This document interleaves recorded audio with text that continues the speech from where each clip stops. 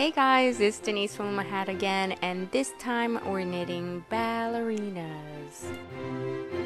Keep in mind that this is part 1, so you will have to come back in order to finish your doll.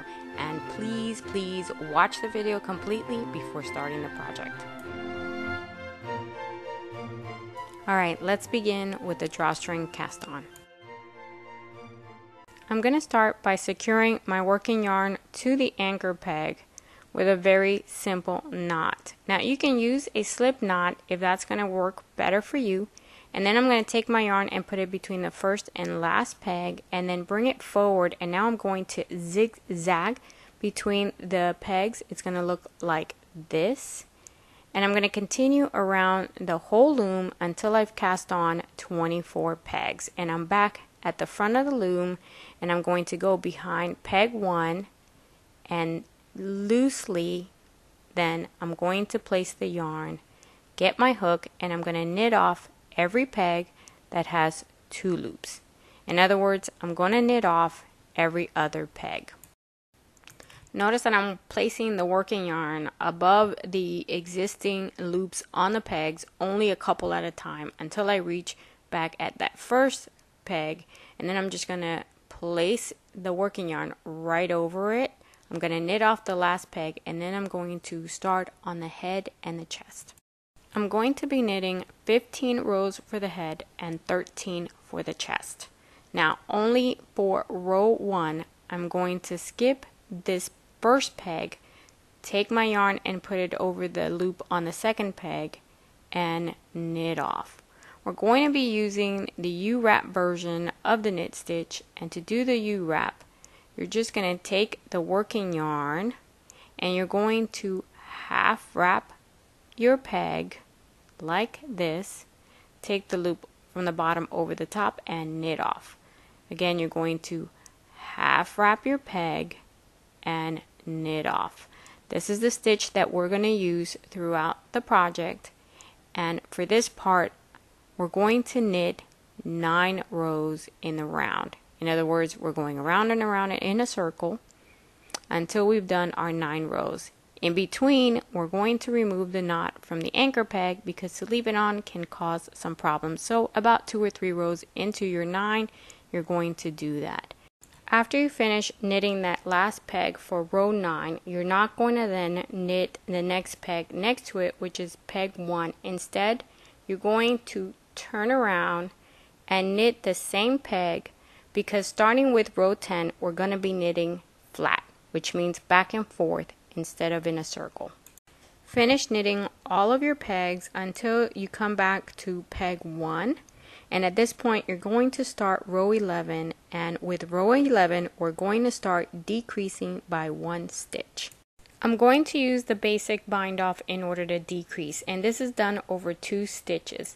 So first knit off that first stitch, go to the second one and you're going to knit off that second stitch, and then you're going to take the loop off that peg and move it back to the first stitch,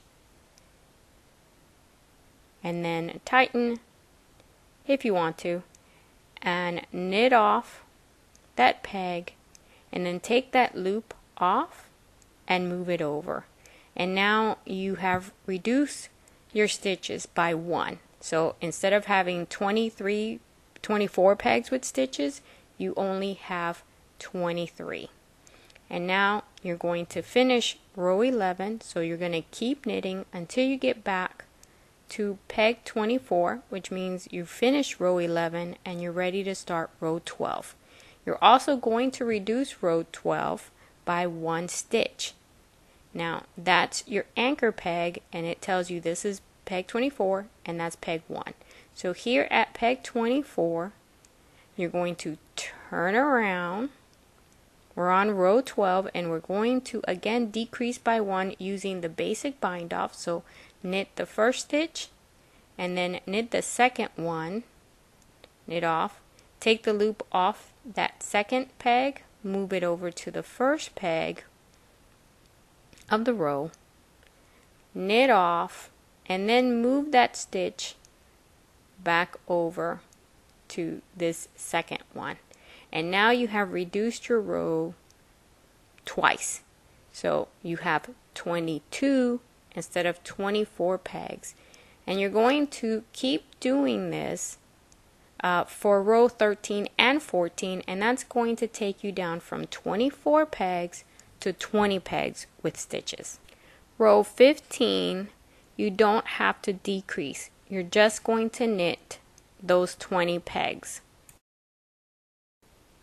When you finish row 15, you're done with the head, and now it's time to start knitting the chest.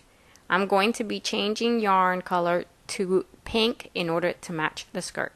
To change the color, get the working yarn and take it around more than half of the loom, and then cut with your scissors. And get your other color. You're going to need to leave a long tail in order to use them to sew up the sides and make a knot. Try to get that knot as close to the peg as you possibly can, and you can make 1-2 knots. I mean, whatever makes you feel comfortable. In my case, I do at least 2 of them, and then you can start knitting. At this point, you have 20 pegs with stitches, and so for row 16, you're going to knit all 20 pegs. You're not going to decrease. So you're going to keep knitting, and when you get to that last peg, you're now on row 17, and for row 17, you are going to start to decrease. So use the basic bind off technique in order to reduce by 1 stitch, and you are going to repeat this from rows 18 till 20, decreasing by 1 until you're down to just 16 pegs with stitches.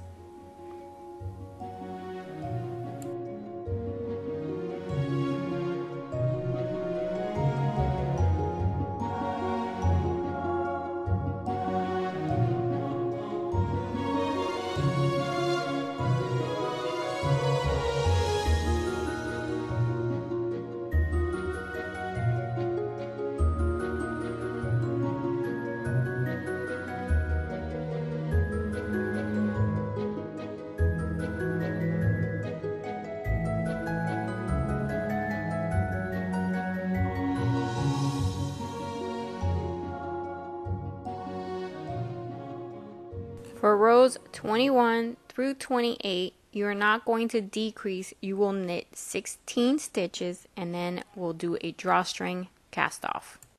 For this, you're going to take your yarn and take it around your loom and cut a long enough piece to get through all of the 16 pegs. And from the bottom of each loop, you're going to scoop up that working yarn and feed it through. So scoop it up and feed it through, and you need to cover all of your loops.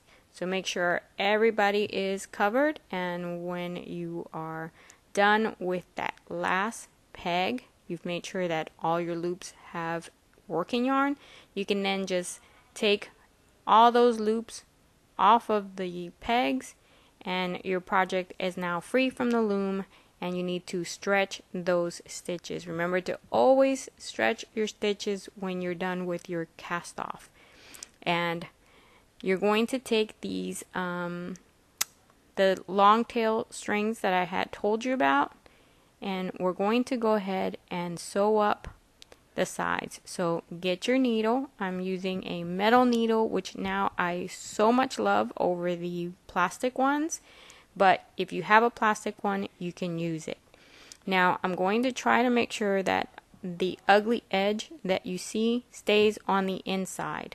And so I'm kind of curving those edges to make sure that when I sew, I'm sewing the inner loops so that the ugly edge stays on the inside of the project and doesn't show up on the outside. And I'm using the beige yarn for the beige part of the project. When I'm done, I then am going to take the pink yarn, and I'm going to use that yarn to sew up the pink section, which in my case is the chest. If yours is all one color, then you don't have to worry about it. Now, if you when you're done with that pink part, just remember not to close it all the way because you need some space in order to fill it. Now you look at the other side and you pull on those stitches again, and if you see that you're not too happy with the way it turned out, you can go ahead with your needle and you can bring that a little tighter, bring it closer, and then just sew again. It's okay. You can do that. You have permission. You can sew from the outside actually, and even though this looks a little odd, it's okay. You can do that.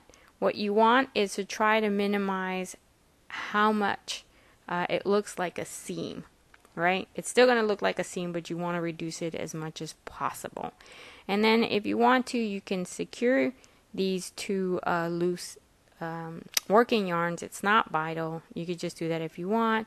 And then you can cut them off or you can leave them. It doesn't matter. I normally will leave them. And then you can start pulling on the top cast on, which is the top of your head. You want to close it up. So you're pulling on these strings in order to close that cast on as tight as you can. Don't worry too much about it because we're going to put some hair, so it's not crucial, but you want it to look as neat as possible anyway, just so that you can work with it well.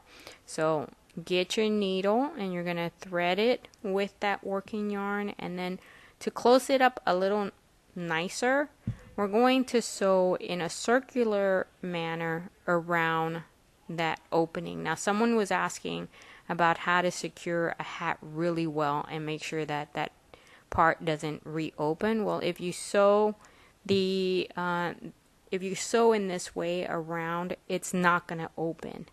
And then what you do when you feel comfortable, go ahead and make a knot, and that will secure your yarn for sure. Your head and chest are now done, and you've closed your top and you've finished your seam. So now pull on the edging from the chest. You don't want to overdo this because you just want to neaten up those edges. You're not trying to close that part. You need it open because this is the section where you're going to start to stuff the head. And you want to do that nicely but lightly. So don't get all carried away. Just put enough in it so that you can clearly see that you have a face. Then you need to thread your needle, and now you're going to weave in and out with your threaded needle, matching thread. And I know kindergarten told you you could, go outside the lines, but in this section you cannot. You need to stay within the lines, bring that thread all the way to the back, and pull on it nice and tightly. It's going to define the head as opposed to the chest, and you're going to make a nice tight knot. And now we're ready to go on to the next section. We're going to knit a total of 15 rows for the arms and hands. Now with the flesh tone yarn, you're going to secure it to the anchor peg, and I'm doing a simple knot. Then take the working yarn between pegs 24 and 1 and then bring it forward between pegs 1 and 2, and we're going to zigzag through every other peg until we've covered 6 of them. So count out your pegs, 1, 2, 3, 4, 5, 6, and then bring it forward between the last and the 5th peg and then over the other 5. And now we're going to knit off every peg with 2 loops. In this case, it's only 2 pegs, so knit off peg 2 and peg 4, and your cast on is done. And now we're going to go ahead and start the row. So bring your yarn forward and half wrap peg 2. You're going to skip that first peg only on the first row and knit off peg 2. And now you're going to continue knitting your row. So go ahead and knit off those last 4 pegs, and when you get to the last one, which is peg 6, you're going to see that it looks a little odd. No biggie, just bring that yarn forward and half wrap peg 6 and knit off, and then try to tighten the yarn just a little bit before you turn around, because we're going to knit flat, and knit that peg again. And now you're heading in the opposite direction, so go ahead and knit all 5 of your pegs that are left to knit. And we're going to be doing 15 rows for the arms, and remember that you don't count your cast on. So you're going to finish this row and keep knitting until you've done 15. Now before then, I want you to remember to remove the knot from the anchor peg. So when you're around, row 3 or 4, you can go ahead and undo that knot that is on your anchor peg. And don't forget, if you leave it there, it is going to give you a bit of a problem.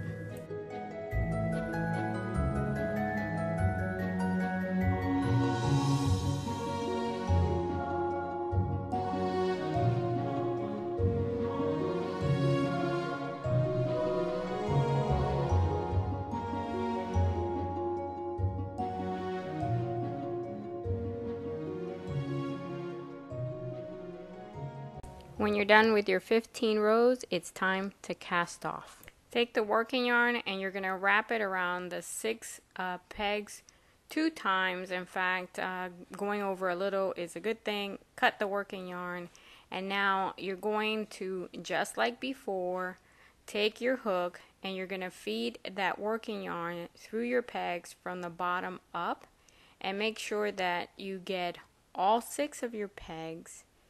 And just like you did with your last cast off, you're going to do the same thing with this one. When you finish with all of your pegs, just take the loops off the pegs and your fabric is free from your loom. You're going to stretch your stitches like you always should, and then grab the cast on loops and pull in order to close your work. Now the cast off always has like one stitch that stays a little bit loose, and we're going to fix that. The other side, not so much. This is the one with the problem. Alright, so grab the bottom of the loop. It's right there. And get your crochet hook. You can see already that it's looking better. It lines up with the other ones. Feed the crochet hook through it and feed the working yarn through that loop all the way out. Tighten it up, and there you have it. They all line up much better now. Get your yarn needle, and we're going to get ready to sew the arms closed. So we're going to seam up that opening. Alright, now you have 2 ends, and to me, one side kind of looks more like little fingers than the other side. Like, to me that looks like fingers. It doesn't really matter. I just like that end better, and I usually start there on that end, because as I'm going upward, it's the other side that I'm going to sew onto the doll. Alright, so you have these edges, and just like before, these are ugly, so I want to roll them in. So you're gonna like merge 2 rows together, because these look nicer. And as you sew in the middle of the 2, it will create another row that looks neater. Alright, so just like before, we're going to use what I believe is the mattress stitch. And so instead of going side to side, side to side, what you do is that you go up one of the stitches and then go over. Alright, so you can see the little V's, and you're going to go in between one and go over to the other side. So I'm on the right. I'm going to go up first and then over. And again, you can see that I'm going in between the little V's, up and over. And when you pull the string, you don't want to pull it too tight, because if you do, it starts to look kind of wavy, and that's not what you're wanting. You're wanting straight, because you want the seam to almost disappear. Keep going all the way to the top, and again, as I bring that string upward, I am able to use it if I want to sew the arm onto the doll. And go all the way up to the top, and as you can see, it's hard to tell where the seam actually is, especially once I stretch the little arm out. You can't really see it. Alright, so your little arm is done, and of course that's one, and you need another.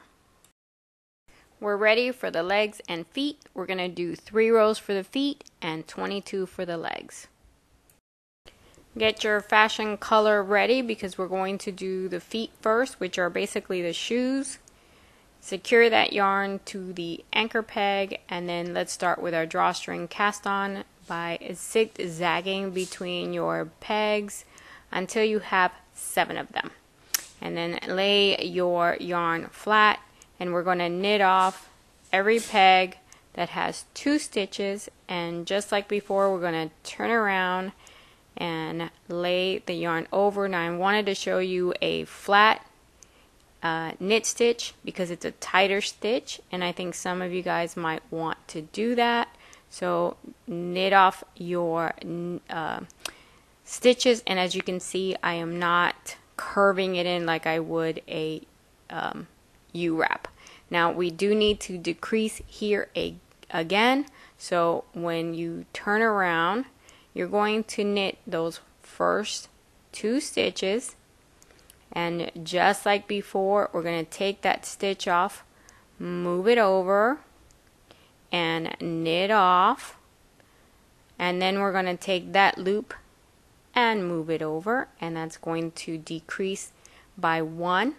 Now we only have 6 pegs with stitches, and we're going to go ahead and knit the remainder of our pegs, which would be 5 pegs that we're going to knit off, including that first one, and we're going to decrease again. So tighten your loop, and you can see here that we have 2, the cast on and row 1. And so now we're going to turn around and decrease again.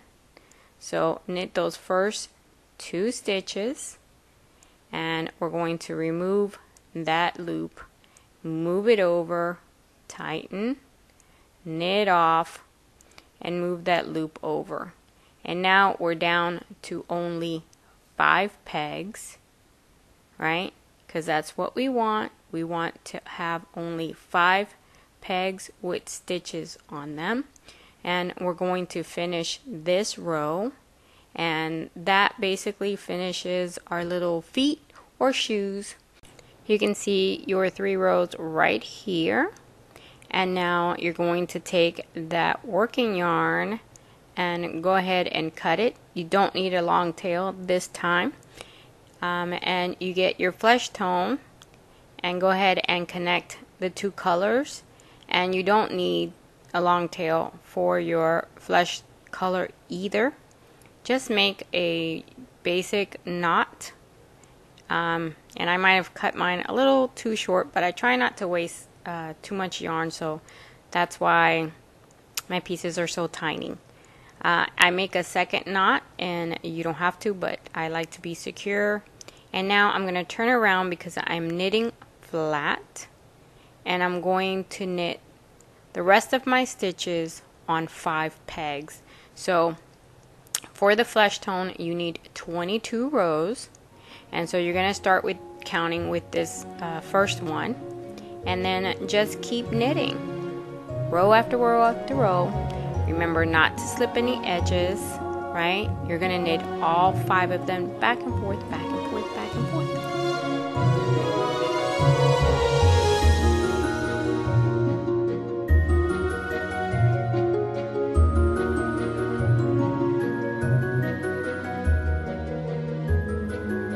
It's time to cast off.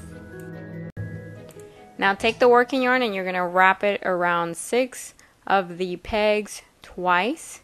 Get your scissors, cut the working yarn, and now we're going to do a drawstring cast off. So from the bottom of the loop, scoop up the yarn and feed it through.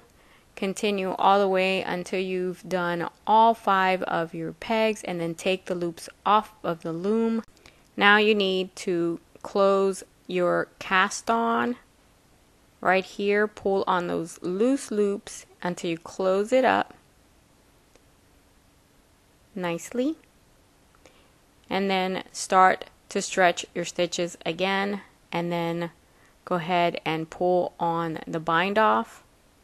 And just like before, you see that you have that loop that's loose, so pull on the bottom of it, and then you're going to get your crochet hook and feed it through that loop. This was the one that we were correcting. Pull it from the bottom, and then get the working yarn and feed it all the way through. Pull it out.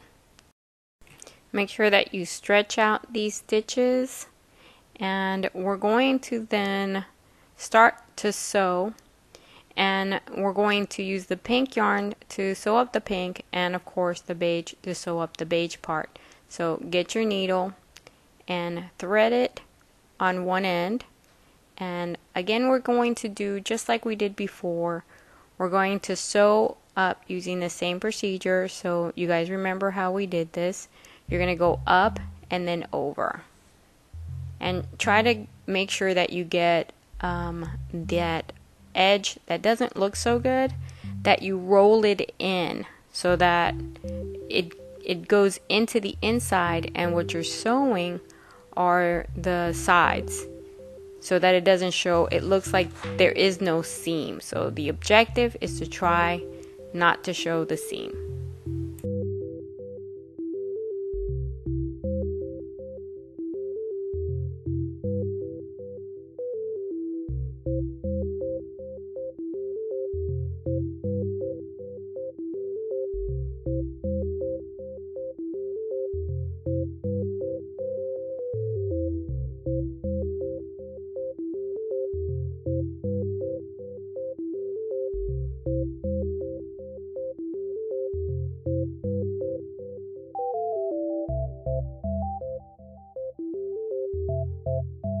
Well, your leg is done, and of course you need to do 2 of them. Do a little inspection if anything's wrong, and you can see some yarn, just pull it out and cut it, and that's it.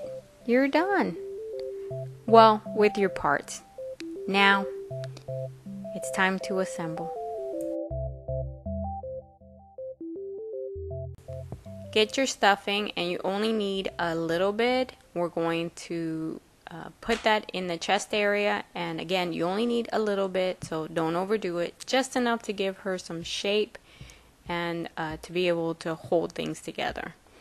So once you've done that, you're going to get your first leg and make sure that the seam is on the back side and the front is on the front side, and then just put it in. You're going to put the other one on that side, and you only need about 1 inch into it, in fact just that cast on area, and then get your needle, and you're going to feed the needle through all the way to get it to the edge, because you want to be able to start at the end.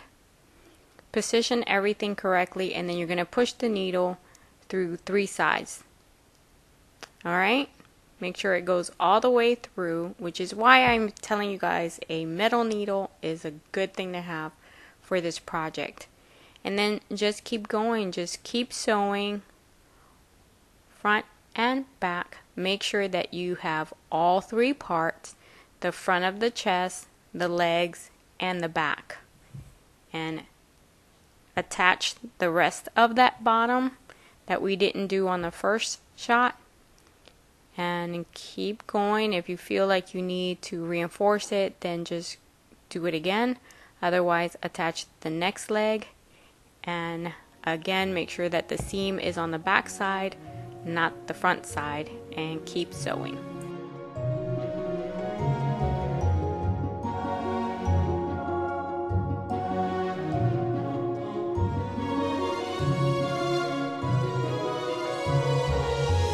Remember to weave in your ends. If you have a little short one, just put the needle in first, feed it through, and then come to the middle of the doll and get your scissors and cut the excess yarn. There you go. Your legs are on, and now it's time to move to your arms. So you have working yarn that's attached to the arms. Thread your needle, attach to the shoulder area, and then just sew from the arm over to the very, very top of the shoulder and through the head.